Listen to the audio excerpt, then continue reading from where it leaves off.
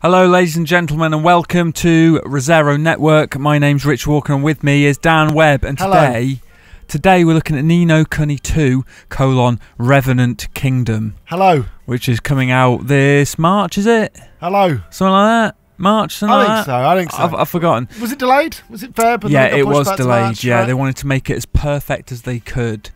So this is a bit of the open world gameplay, Dan. It looks like one. Where your character is a little chibi thing and you can get into encounters, you can collect stuff.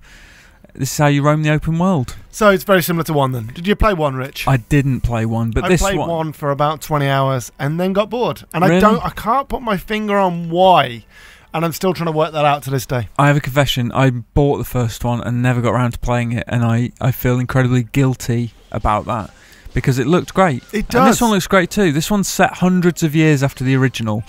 And you play as Evan, the Boy King. Evan? Yes. How sure? Is that the surname? No, I think his full name is Evan Pettywhisker Tildrum. Oh, okay, yeah, all right. So he's working class. Yeah. He is. His dad worked in the coal mines. Sure. And his mum, she basically made curtains. Yeah, and for some reason he's got a tail and ears. I don't know what's going on there. Maybe he's out on like a hen do. Is he a cat? I don't know. I don't know. Or is this just a look that he's going for? What are these purple and red things? They are Higgledies. Higgledies, they're your little elemental kind of buddies. Right, so let me get this right. The monster collecting has gone. Yep, and in its place, the little Higgledies. It's been a while since I played the first one, but I think I liked the monster hunting and collecting stuff. Yeah, it was felt kind a of little bit like Pokemon. I was going to say, yeah, it's sort of a Pokemon-ish element, which everyone loves. They are pretty cute. They are cute. So can you only have 10 of each? Is that how it works? Yeah. I think they replenish over time, or you collect them, I don't know. But I used them a hell of a lot. I played for about 25 minutes, so I don't have all the answers.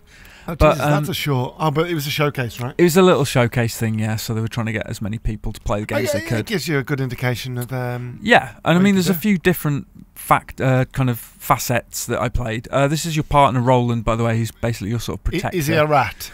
He is not a rat, but his name is Roland. Yeah, I see where you're coming from. Okay. All right, these are lizards. Little lizardy twats with axes. Wyverns, mate. Wyverns or wyverns. Wait, hold on, that's not what a wyvern looks like, is it? I guess they're like dragons, aren't they? Yeah, they're open to interpretation, I think. That looks more like a toad with wings. Open to interpretation, I would say. Right, that looks nothing like a wyvern. Well, I don't like the creative license that they've taken with the wyverns. The wyverns. See, I always said wyvern. I think it was Dragon Age I played, and they said wyvern in that, and I've started saying wyvern now. Don't they say wyvern in The Witcher as well? Do they? Well, or do they say I don't know what to believe. I think they say wyvern in the. You know really? What? I've played The Witcher for like 300 hours, and I still can't tell. I don't know who to believe. I'm going to say wyvern. I'm going to go back. But anyway, yeah, these guys just sort of kept on coming, and this was. There's a place in the Midlands called Wyvern. Is there? And it's spelt that way, well, so I'm going to go with Wyvern. Yeah, Wyvern's right then. I think it's like, it's like big hills there. Oh, I know it. Yeah. The Wyvern Hills. Is that what it's called? Probably. It's important we get to the nub of this, isn't it? This is what I like about when we do these videos. We talk about the game, but then we just go massively off topic. Yeah.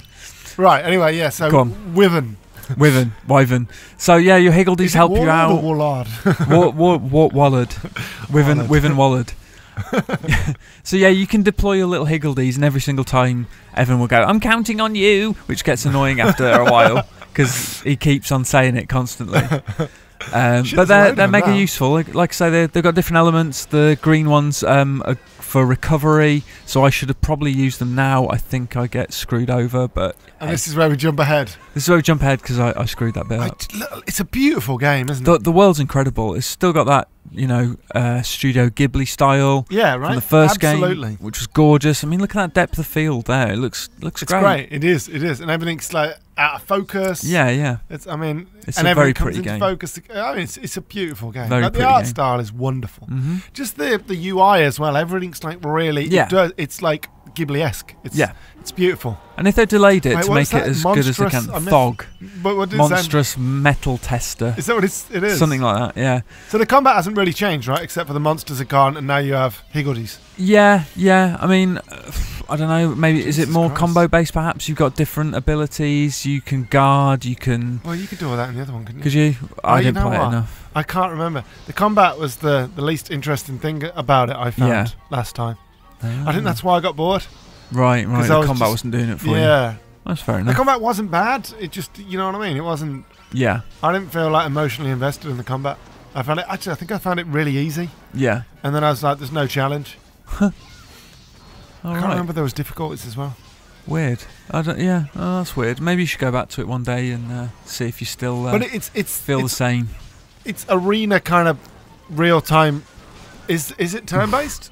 Like, is it just combos now? This is not turn based at all. Because in the other one you could just queue up powers and stuff. Yeah, you kind of find your window and you just kind of attack. You know what?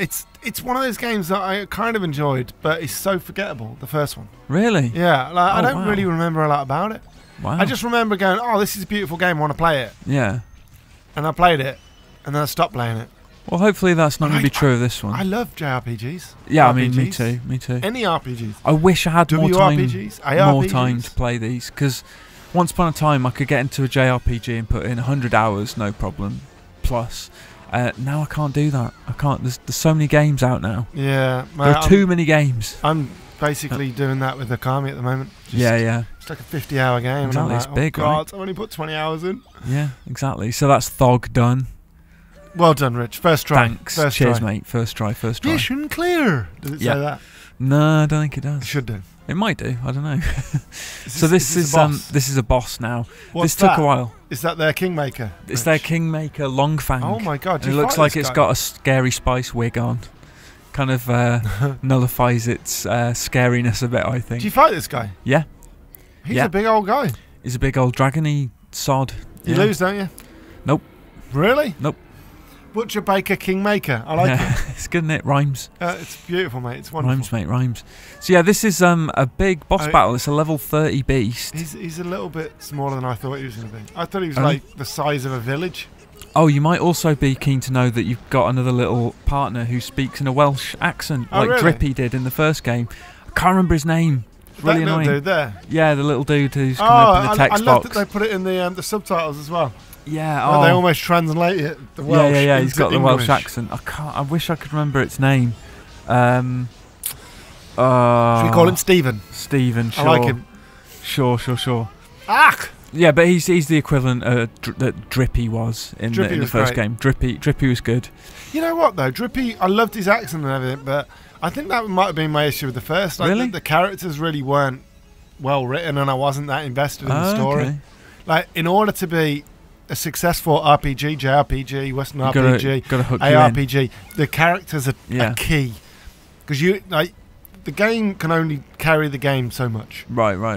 The world and the characters have to do the rest. Yeah. And if you're not invested in the world and the characters, there's no way you're going to put 100 hours in. No, absolutely. Like in The Witcher, I thought Geralt was great, and I thought like even the kind of the supporting cast was great as well.